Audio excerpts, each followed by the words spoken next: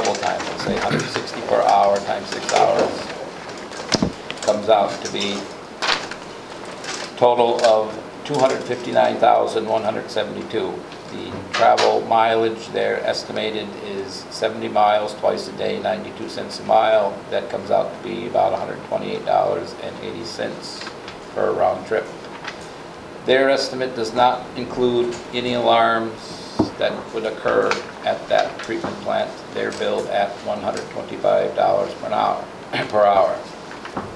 The 4-hour day coverage in a plant, and there's 2 hours of travel time. That's why we came up with the 6 hours. The 4 hours is required, the 2 hours is the travel time. The town employee numbers reflect 8 hours per day of work time. So what we did, David came up with a scenario, which I have on the second page of, I have some explanation of this as we go along, the indirect costs and the direct costs. If David wants to pick up on that, or if you want me to continue, I will. Do we need him to go through this level of detail? I mean, it's up to us. Do we want to continue it, or do you want to? Yeah, I mean, I think we have a clear cut. Right, I mean, again, I'm the one that had asked, and I appreciate the work you do, because it makes it crystal clear. So I don't feel the need. I understand completely what you did, and it makes good sense. The only one question I have is there someone else that's more local that would be? No, we have had good luck with them. We used them in the past. They have ran the plant for us in 2007 when we started up for a while, and we had other issues over the years. So they're the guys to go to. As they say, they have the best knowledge of the system, of the plant itself. Let's get our re-advertisement. What Guilford had said, why aren't we looking at a younger, inexperienced person to bring in? And obviously these people can help in the training of them. And you won't be paying $30 an hour for somebody that's going to want to work and learn and that's what create a position for their career, you know? That's what we're trying to shoot for.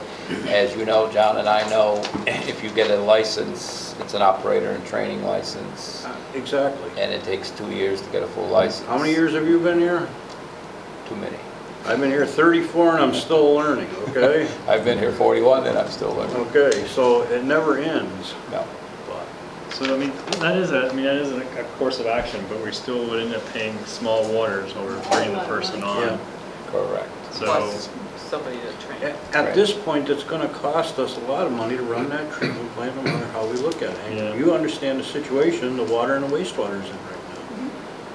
With the age of the workforce in those two careers, I've been to seminars and other things.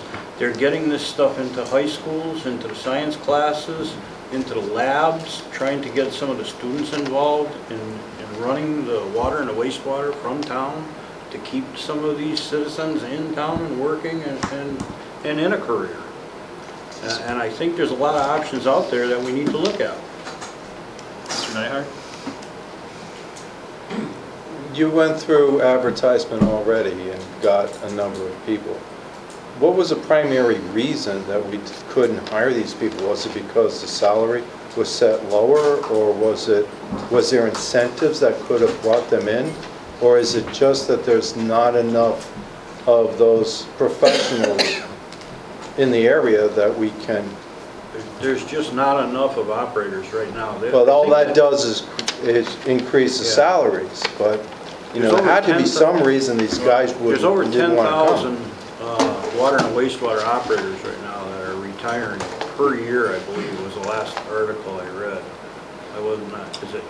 Yes. You got that? There's a tremendous amount of them, yes. We have one.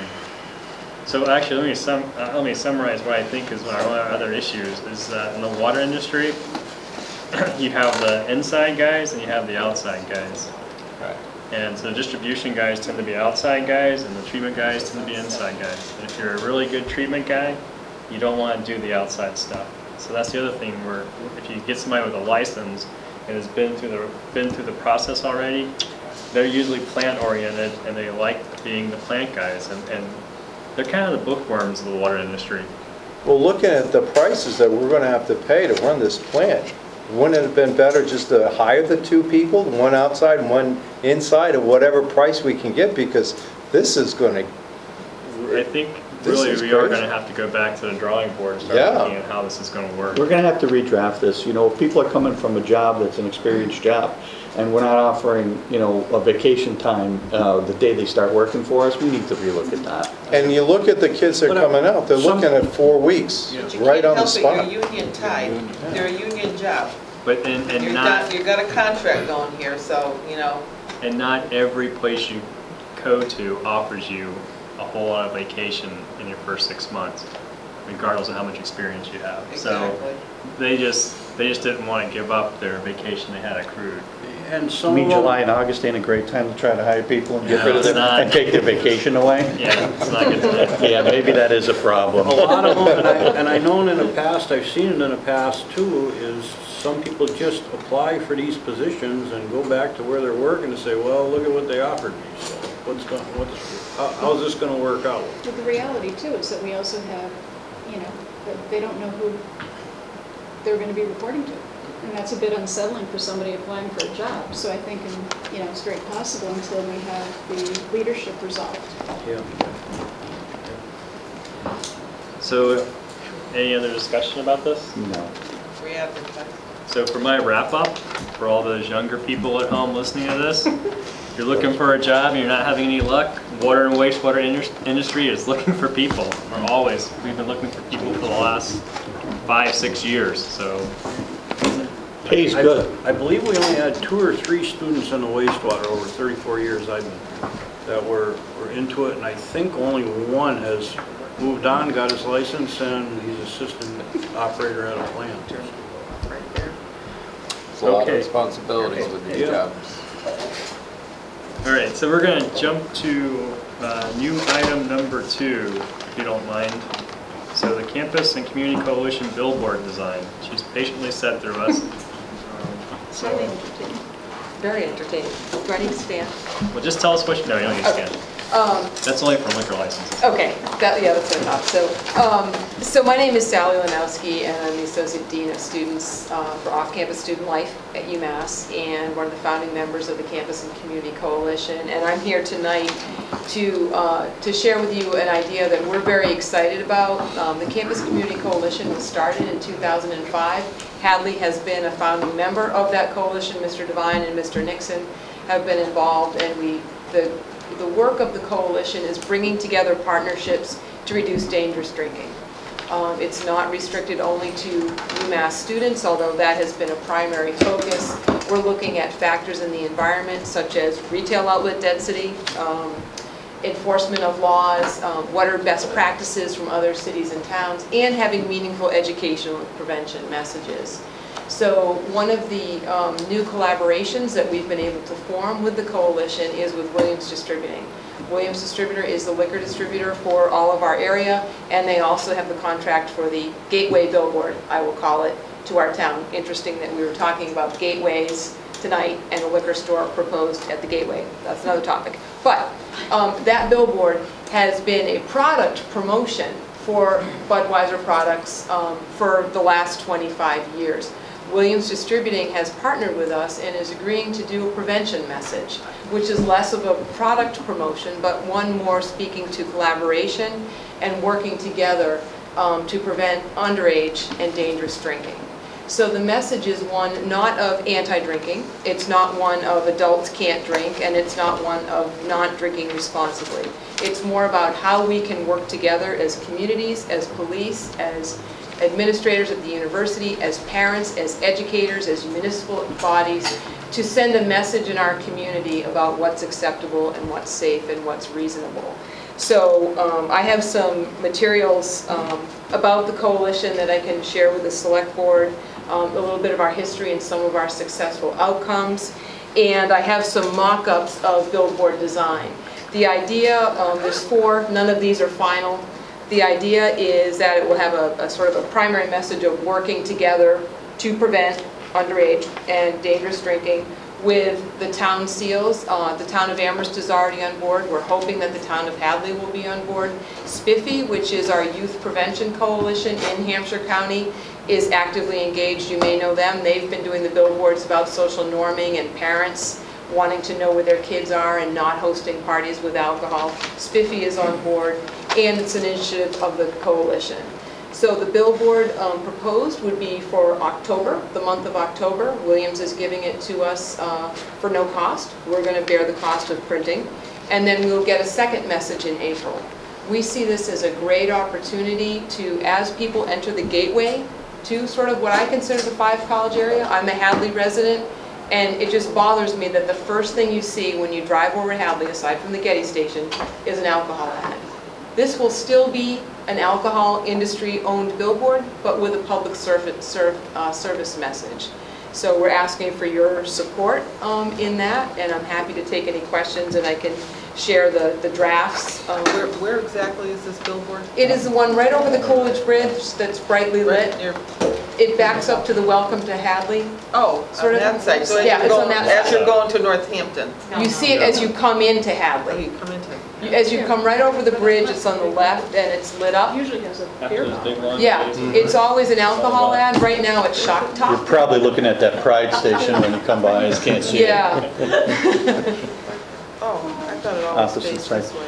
Is this a partial? Is that half of it and Williams will do the rest of it? Or will the entire billboard be this? The entire billboard will Really? be this, and there will be these sort of the agencies that sign on, or the municipalities. And Williams has asked, you know, to have their little thing, but it's not going to be by Williams Distributing. They're going to be sort of branded as an equal partner. Stay up for a month, the month of October? and Yep, the month of October, and then in April, they've given us permission. Of course, they will have, you know, opportunity to give input onto the message. So far, Mr. Frasco has seen these. He likes the look and likes the theme of it. So if I have permission, I Go can ahead. bring those up. You're being set up to fail, by the way. Blarney Blowout happens in March. You don't want to do it like that. He wouldn't give us March. You don't give them the month They after. wouldn't give us March because of March Madness. However, April is a peak month too. Yeah, The way the weather's going lately anyways. yeah. So we have one issue, I Yes. believe, with this, and that is we can't put the town seal on. Yeah, we're going to have Yep. to talk to the town clerk about the use of the town seal, but maybe there's some other logo that we can use to signify Hadley. Why? There are certain restrictions by state law on the use of the town seal for non-official business. What if So you Amherst can, but we can't? Their town clerk works for the town manager. Our town clerk's Well, elected. I think we just need to ask the town clerk for permission to use it on the sign. I Yes. don't see Yeah, a so you're problem not with saying that. we can't, we just need permission. Yeah, we just need to reach clarity on this issue. So, I think we all know the town clerk quite well. so We could all speak to her probably. what is the square? There's nothing in the Williams will square. be That's in one gonna and be the UMass will be in Williams. one. Those are sort of placeholders. So one is Williams, one would be Spiffy. She didn't add the logo on there, so they're just sort of placeholders. They're sort of rough drafts there. And then UMass is just going with the Yes, website? yeah, and so we're going to do the UMass EDU CCC, directing people to the Campus Community Coalition website, which we're in the process of updating and putting lots more information on there. Sort of a call to action. Chief, you want to take a look at it? You guys see it? I haven't actually seen that one. Just so the board's aware, Sure. Sally and I met the other day. We are, she told us a little bit about what they do over at UMass as far as, you know, assisting the police department with, you know, problem with underage drinking, party houses and things like that. And we're in with both feet with what, you know, all the ideas that they have and the work that they're doing over there. So that's our stance. Our membership in the Campus and Community Coalition has been very, very productive for the town of Hadley, and it's gone a long way towards improving the quality of life in the neighborhoods. We've been able to use the tools from the coalition and from our work with the coalition to reduce a lot of the party houses that we used to plague this town 10 years ago. The only comment I would have is about, I think it's a great idea, the design. You might Yeah. not want to go with all the people, because people tend to kind of look to see if they recognize Yeah. anybody. Yeah. So, Yeah, it's interesting because we had a designer work on it. So one was sort of the landscape view, Looks like mine. and one was sort of the, I think there's one that's a downtown view. Looks like it's sort of outside of Antonio's Pizza. Yeah. And then one is sort of the campus looking north, I think. And I'm like, we should have the campus looking east, you know, right. if we're asking Hadley. So I think the design is, the idea is we wanted the working together to be key and have it not look completely like it's UMass, because it's not just UMass. We're all in this work together, and we realize if you tighten the balloon on one end, it pops out somewhere else. So, Well, maybe the first one has mostly campus and Amherst, and the next one has Hadley and the campus maybe. there you go. Yeah. We're willing to share, I make a motion, we support this effort. Second? with the understanding that we need to talk to the clerk about the Absolutely. seal. Yeah. Okay. All those in favor? Aye. Thank you Okay. very much. Thank you very much. Good luck. I Thanks. want to say too that you're very cooperative too with Cooley Dickinson and our emergency room and what goes on, and there's been good communication in the last few years too. Yeah, we've really turned things in a very positive direction. It's gotten out of control with young adults today, and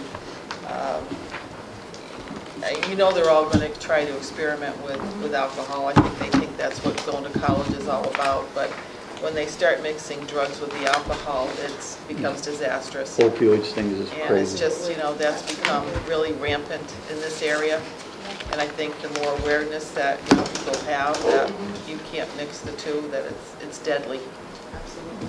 So, Thank you. Thank you very much. Okay. All right, so we'll get back kind of on track here. So Mass DOT wants us to sign the planting agreement. oh, brother. I reached out to the Historical Commission, and they have some problems with, I think, the overall roadway design, which I don't think we can actually resolve. But I didn't get a comment back from Ginger about the plantings. So I don't think we're really ready to sign it. So we'll just put it on the next agenda and apologize to Mr. Massey and say we're still trying to get our ducks in order here. If that's okay. What don't we have in order? There's some design issues that are not been resolved? I think the Historical Commission is saying that the design is not what they expected to see, but she hasn't gotten back to me about the specifics yet. And I then, wouldn't mind some big urns there that you could plant in, you know, that type of thing, but to just have flowers and things, which I don't know if anybody has the time to take care of them. I mean, that's the whole issue with doing. That's not a design issue, though. no.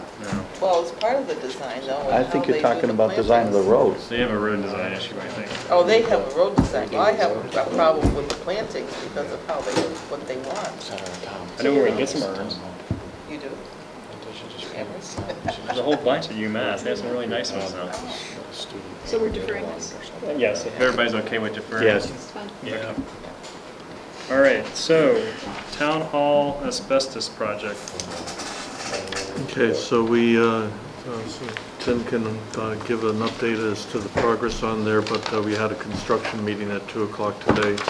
Still some work that needs to be done with respect to punch list items and mostly the floor, getting that sealed and waxed and finishing up on the last minute painting issues there.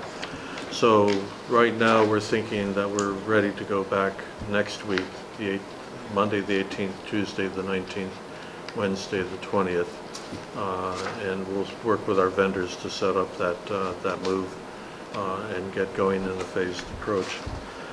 We have late paperwork that came in finally from this project.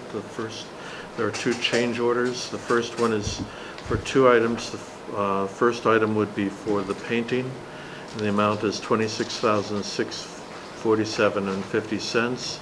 The second item in that change order is to extend the contract by 6 days, which only brings them up to last Friday, the 8th, the 7th rather. So they've already extended beyond the extension that they're asking for tonight. We've been after them to get this change order to us for a very long time, and it only came through just yesterday. I got $24,225. Right, there's a markup for the overhead, so that's the difference. There's a What's total? miscalculation. 26, what does it do? 26,647 and 50 cents. So that's the first change order. The second change order is for some additional linoleum. Before we started this project, we did some test borings throughout the building to find out if we had asbestos in places where we wouldn't expect it, and to try to determine the extent of that asbestos. When they were doing the asbestos abatement, they found an area of the floor on the first floor in the hallway that had linoleum that had asbestos within it that was beyond what we thought. So they've asked for a change order, $1,021.28. I recommend both these change orders. We're still within the project budget. I budgeted $9,000 for moving expenses. It looks like we're going to be somewhere closer to $2,000, but even counting it at $9,000, we're going to have a balance of about $9,000 at the end of this project. So we can afford these two change orders. Do we have a copy of that second change order? Yes, it should be in front of you. In the book? I got 24,225. Yeah, I think a bunch of those.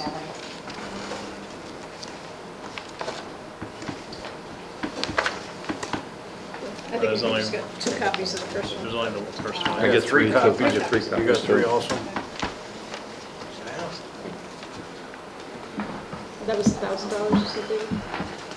This is the $1,000 one, yes. Tim, do you have any comments? No, I think you said most everything. Yes, certainly we are. We're going to watch over them quite closely. They know of our concerns with regard to the date. We said it cannot move another day. So we've got all our vendors lined up to get in on Monday and Tuesday. We're going to have some of the furniture brought in from Russell School on Monday. We're going to make sure that everybody, and we have some actually in the senior center that has to be moved over. We're going to do that on Monday, get everything set up. So we should do the most transition with the help of the trial court, thank you, to get everything else over there. So, yeah. Gary and I are going to be over there quite a bit for the next couple of days. We are actually going to be there on Saturday to do another punch list item. After they are out on Friday, we're very concerned about any other damage that might occur from the moving of the furniture and everything. So we're going to look at it with a fine-tooth comb, certainly on Saturday. So I'm going to be calling Tim on Saturday to find out the status of that punch list. If there's any major issues, I've been talking to council, and we're prepared to use some of the enforcement mechanisms within the contract to get this thing done. All right, any other questions? Yeah, well, you got contact numbers so that you get a better response than you did last weekend from the contractor. We got the contacts, they just don't answer the phones. And what was the answer to that? I mean, you had your meeting today. We're making phone calls to try to get a response, and we're not getting anything. The issue is that we're dealing with the contractor and 2 subs that have subs. Yeah. And the problem is that they had to go down the tree to get the sequence and the dates of when things could occur.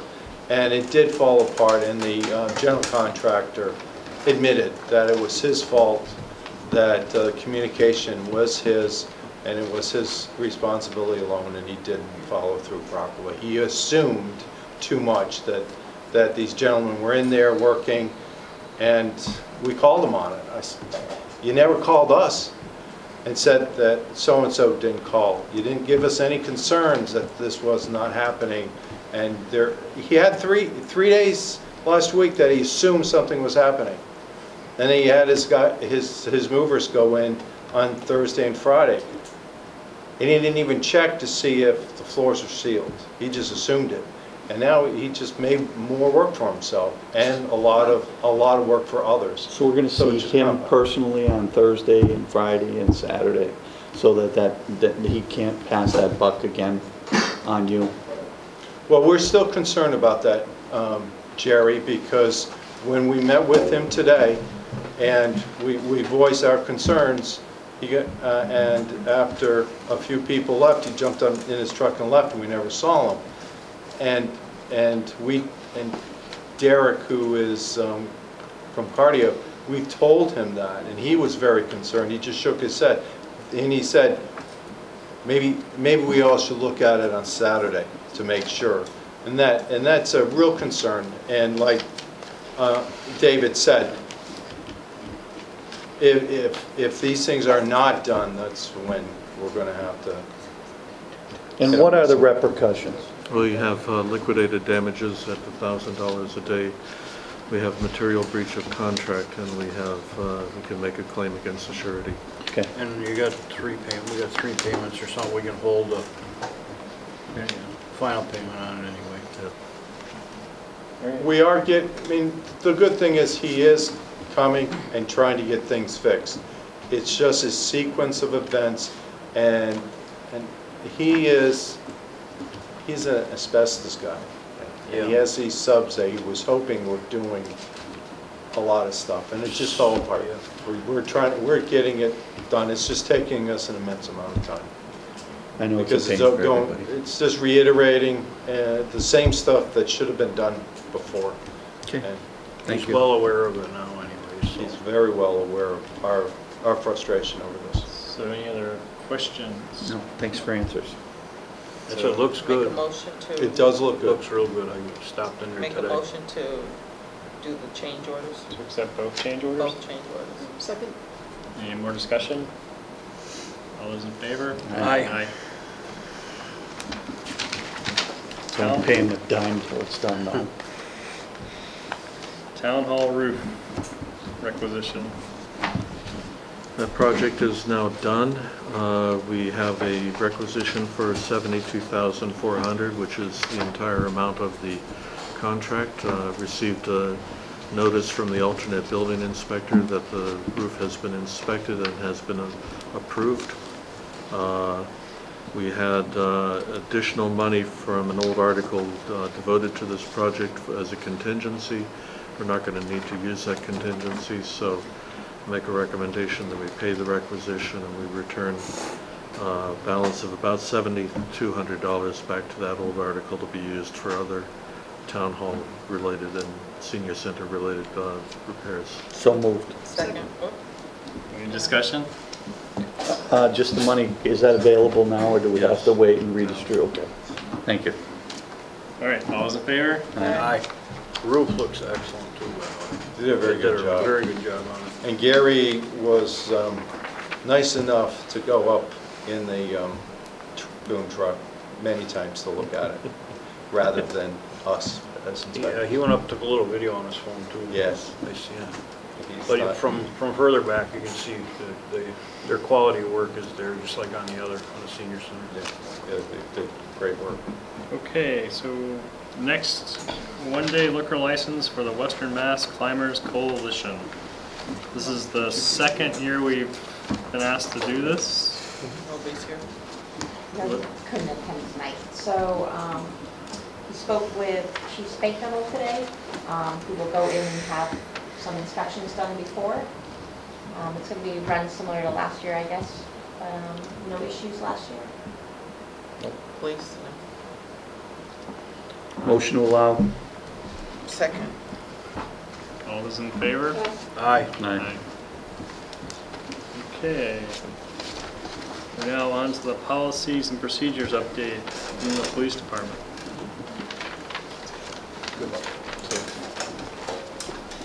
I believe Mr. Nixon posted for your access only our major bulk of our police policies and procedures.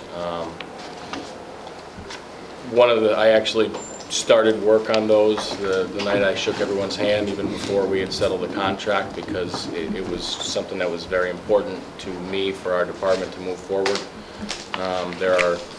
There's a lot. There's several hundred. It really, without the help of some of the officers and Sergeant Cook, it would have been a very tall task.